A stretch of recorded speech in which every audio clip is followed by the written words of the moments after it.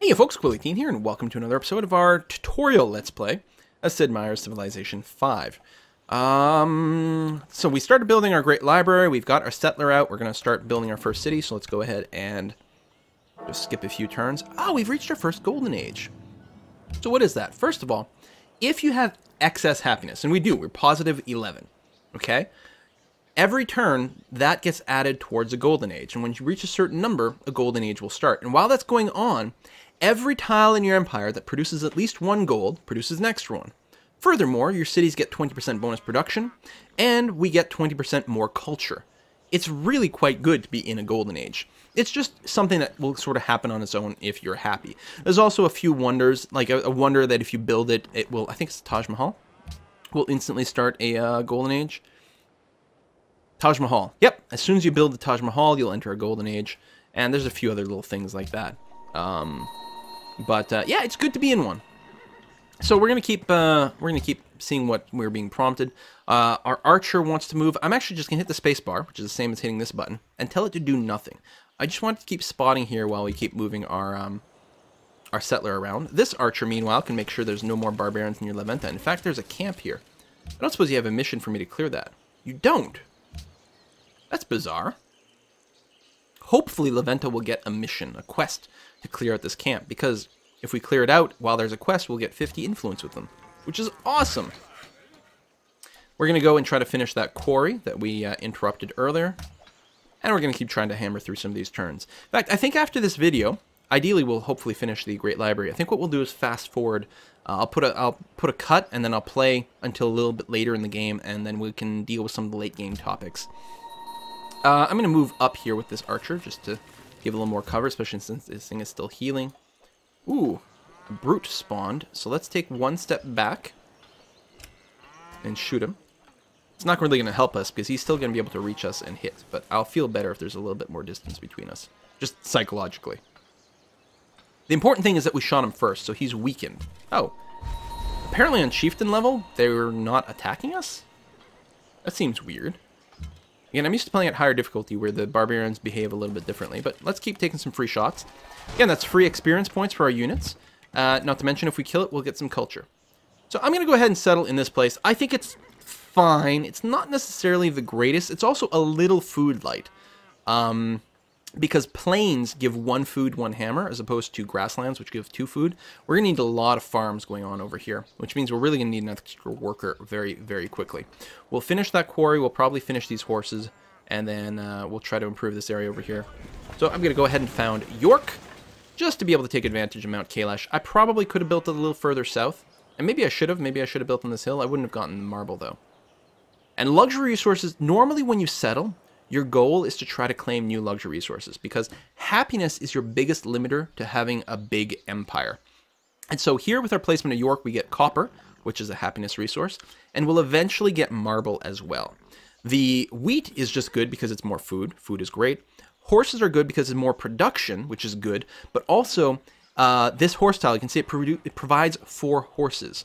Right now we have 0 horses. To build units like knights, for example, you need access to horses. So you get a variety of different things. Some things are just there for food, some things are there for happiness, and some things are there, these are called strategic resources that are used for military units.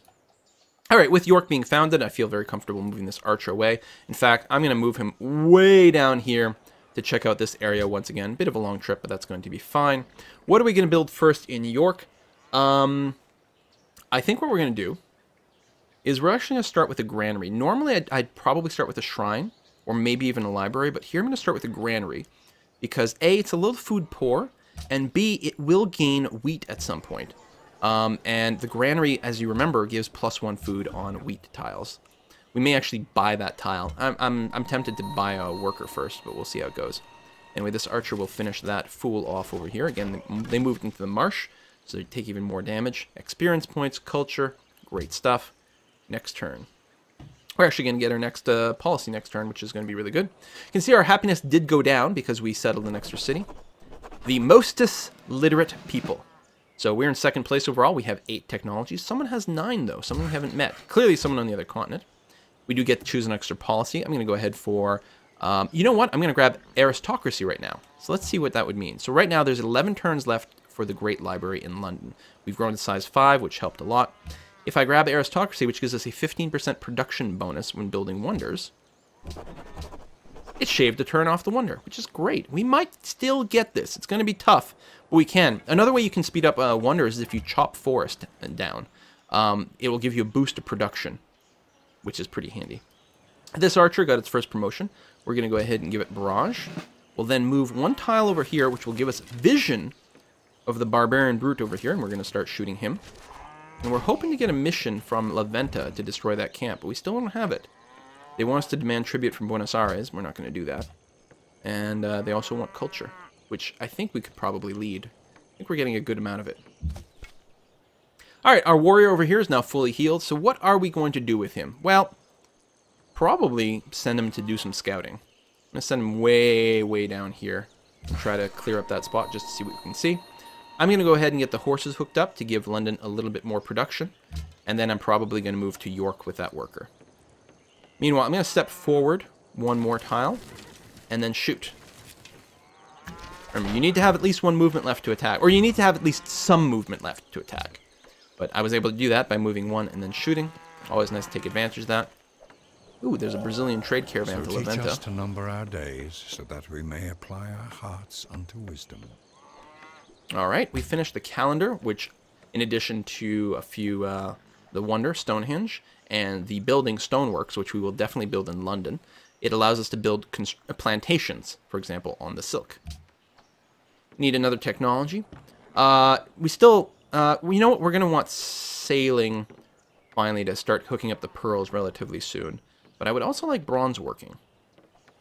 London is probably going to build a caravan next to do a trade route up to Brussels since they want one, if I recall. So we're actually going to sneak in bronze working, mostly to reveal iron. Again, do not take the technologies I'm researching this game as gospel. I'm mostly just clicking on things, but I'm trying to explain the reason behind each one as I go. We're clearing out another camp over here. We're going to go ahead and take it for the 40 gold, even though that won't complete a quest. It's still nice to get the money. In fact, how much money do we need to purchase a worker? 310. It'd be really nice to be able to just buy that and speed things along. In fact, in hindsight, maybe I should have done that instead of bought an archer, or instead of buying an archer, but the archer's doing work. He's not being too bad. Speaking of archer, here's our scout archer that's super fast moving. Wow, what a great spot for late game city. Well, not late game city, just so far away. In fact, I suspect Byzantium will probably claim that first, which makes me a bit sad because it is so good. Let's go and take the kill on this brute over here. It might impress La Venta, but also, because we have the honor opener, we'll get some extra culture from that, which is quite nice.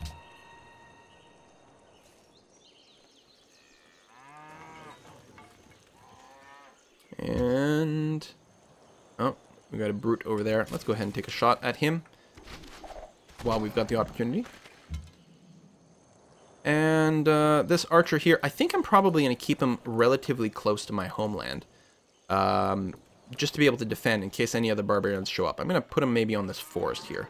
And if I see a barbarian near my cities and threatening my workers, then I will be able to react with that archer. It seems like a pretty good idea. So someone has finally founded another pantheon. They chose the desert folklore belief. That was Brazil that chose that.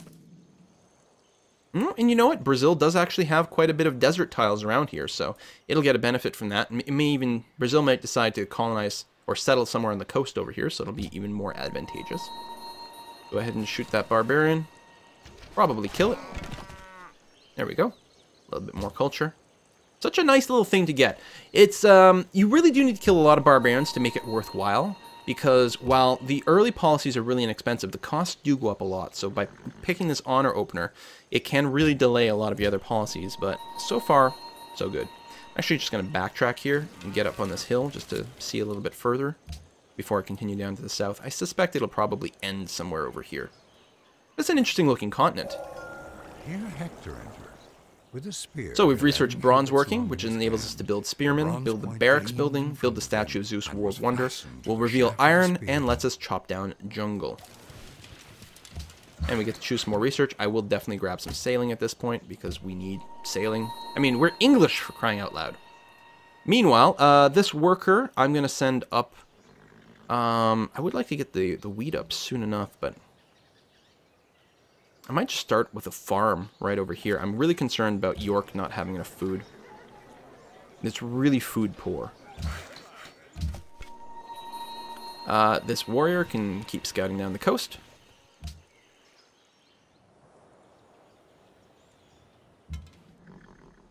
And the archer can move down to here. Another city-state we're about to meet. Say, okay, you're going to pick up the wheat on your own in 7 turns. You know what I think I'm going to do? I'm going to go ahead and build a farm right on the river to get the food going a little bit sooner. And prioritize that. Rather than hook up the horses, which would give us more production, which isn't bad, but I'm really concerned about the growth. And we completed the Great Library. We beat everyone else, despite taking a pretty ridiculous risk. So we're going to get a free technology and a free library and all kinds of good stuff. So we're prompted to choose our free technology. So we've got a list of technologies we can choose from. And that's just basically like the list that we've sort of unlocked. These are all technologies we could be researching. You'll notice sailing is in list, but we're one turn away from getting it, so it'd be stupid to take that. I tend to pick the technology that is worth the most. So I wouldn't take the wheel, which is worth 52 science. Instead, I would pick either philosophy, drama or poetry, or ironworking, which are all worth 183. In this case, I'm going to take philosophy, and the reason is philosophy gives you a very, very, very important national wonder. So there are world wonders where only one person can build one in the entire game. And there are national wonders which everyone can build one, only one. So as England, I can build a national college. Brazil can build a national college, and so on and so forth.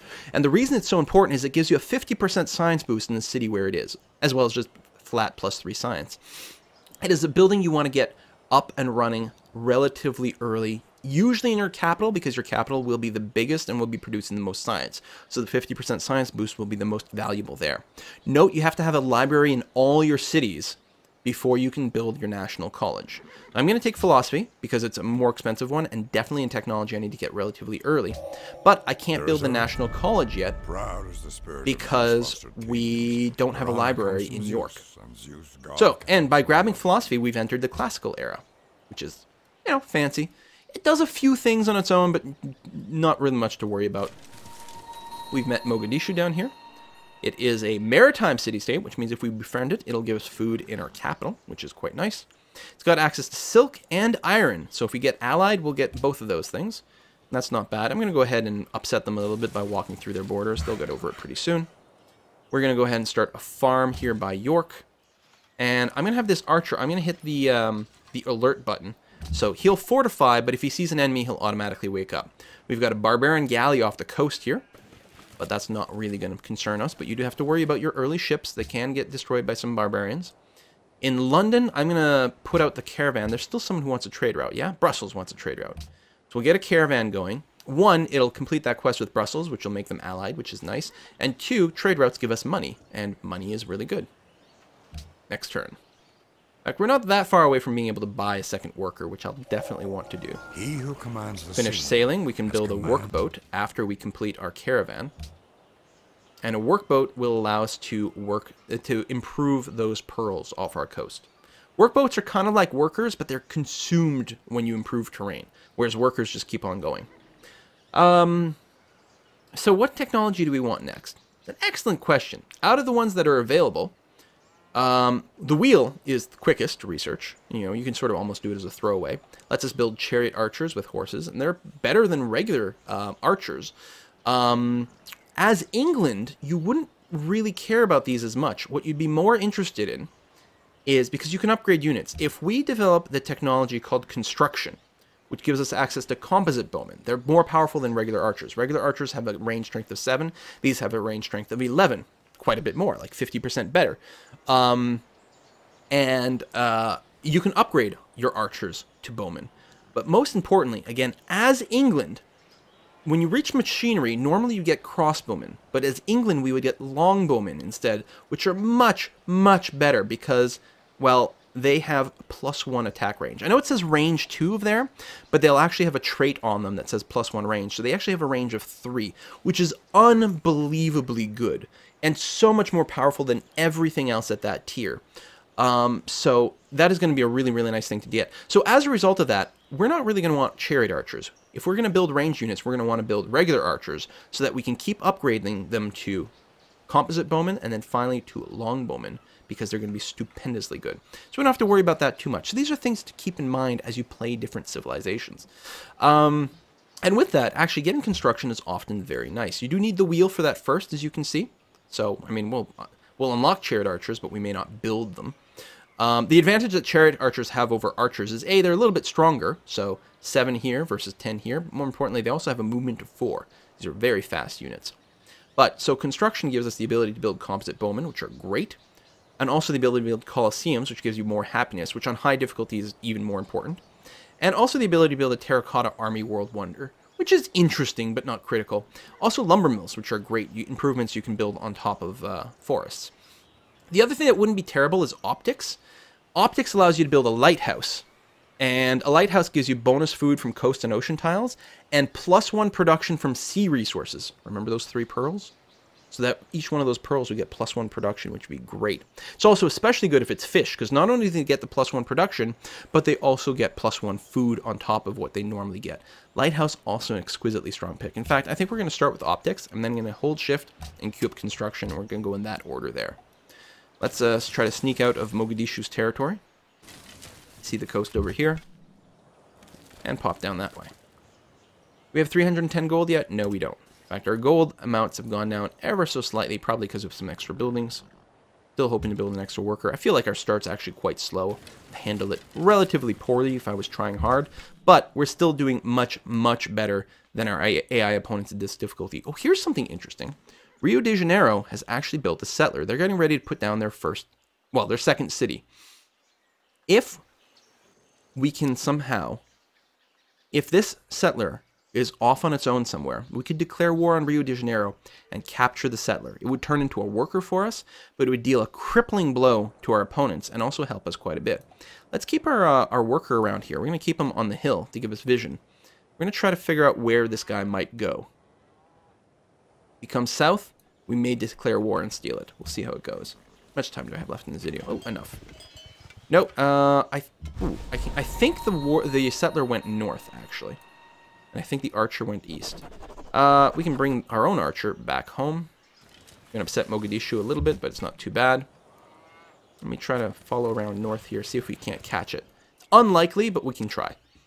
We can adopt another policy. At this point, I would like to probably pick up monarchy. Monarchy is good. It gives us extra...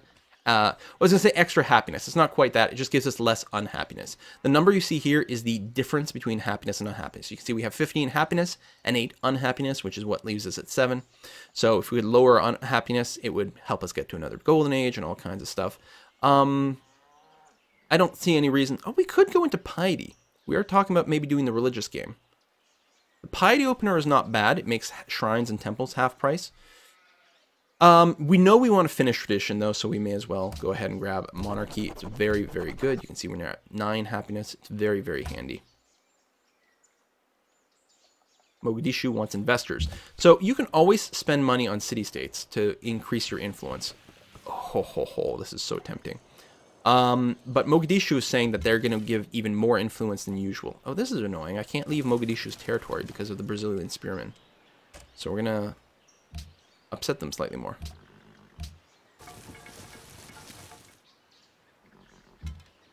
No? How come they're not mad?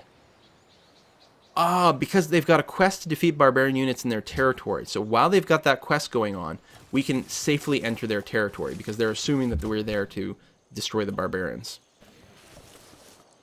Let me move the archer down. I actually should have done that a little bit sooner. Most likely, this settler is going to drop a city maybe here, or maybe here or here. So we probably can't catch it, unfortunately. But let's keep our eyes open. Meanwhile, we finished a quest with La Venta. It's probably this pop-up here. Yeah, because of the influence. We generated a lot of culture, so we got 40 influence boost with them, so we're actually friends with La Venta right now. Handy. I think this archer... I think our exploration days are basically over now, so I'm just going to bring it home. You can see that Byzantium, they've expanded here. I think we'll bring it home. I don't think there's too much space to do any sort of early war. But other than that, We could have it sort of just spot out in the wilderness, or I could put it up on this hill by York. Or one of the things is, once I get the oligarchy social policy in tradition, units in cities no longer cost me maintenance. So the idea might just be to put my units back into some cities and have them be free. All right, so we've built a farm there, so we'll get a little bit of extra food, and we've got enough culture to pick up wheat.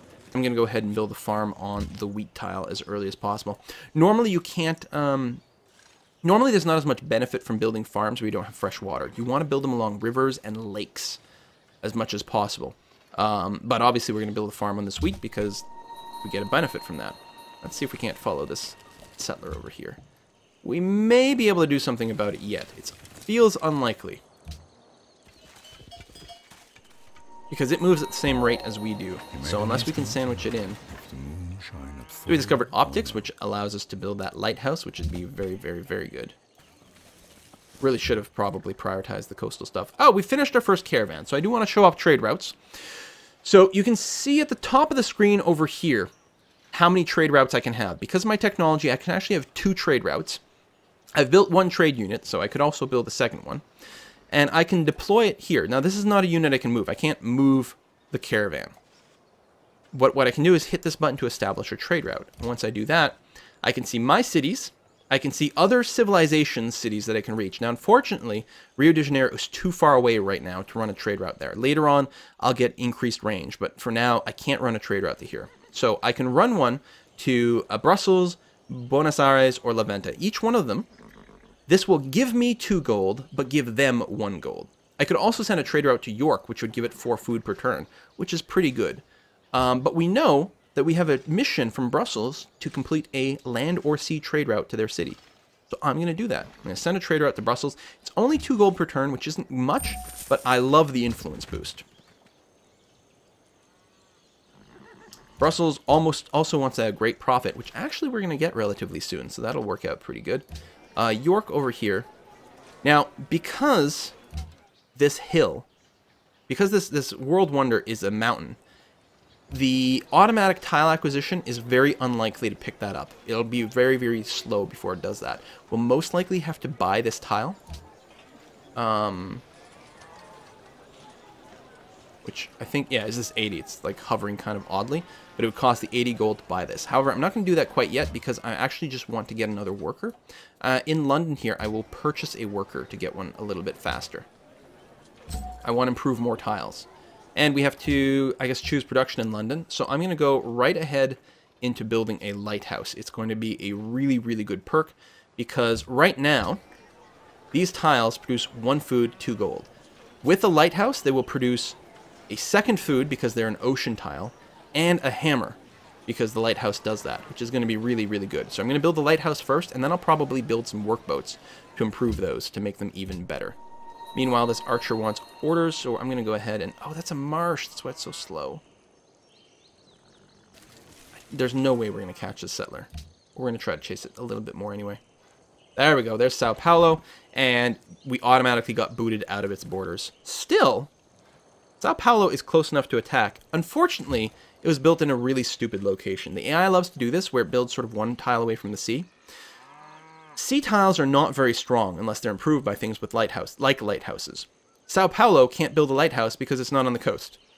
So there's a good chance if we took Sao Paulo, we'd probably just destroy it instead of keeping it, and then put a city in the right place. But we're not going to do that quite yet. I'm just going to go ahead and pull back with my my warrior. I'm going to put it in London. This archer, I'm just going to have it be on alert mode. So, actually, I'll put it on the hill. Get slightly better vision. Because I want to see if any units are moving around over here.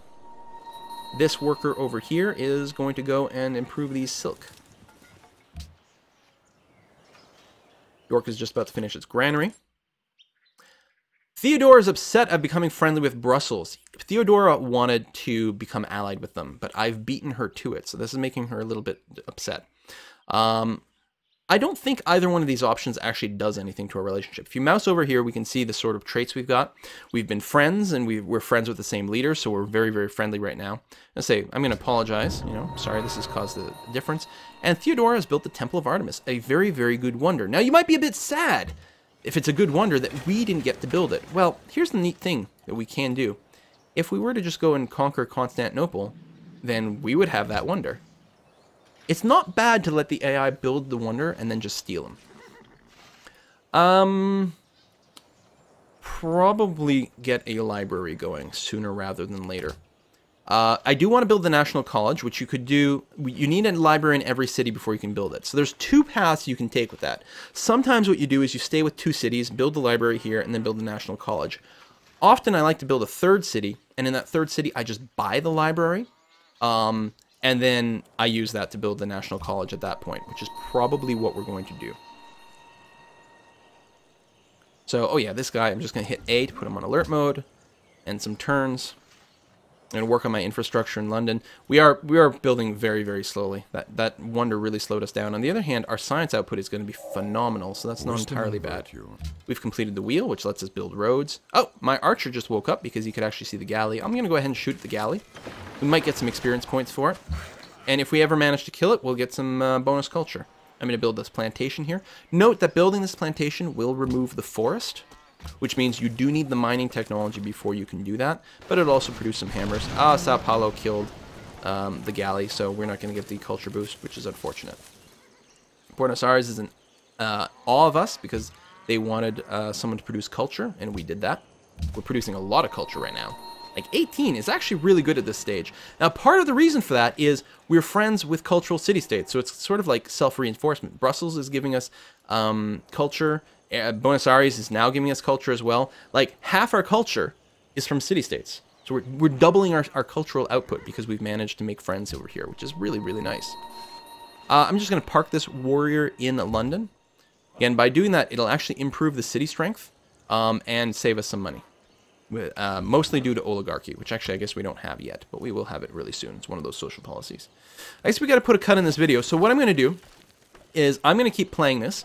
I'm going to try to settle a third city. I suspect we may build a city over here.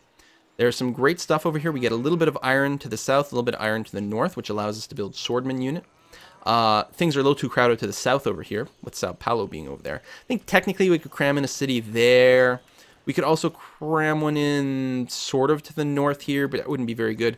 Yeah, I'm going to try to get a settler out to the west of the lake, try to expand out of that, grab some iron, build some military units, and maybe we'll come back when I prepare to declare war on someone, maybe to burn down Sao Paulo, or maybe we'll try to see if we can't conquer Constantinople, since we know it's got a wonder in there, and that would be pretty nice. Until then, see you next time, folks. Bye-bye.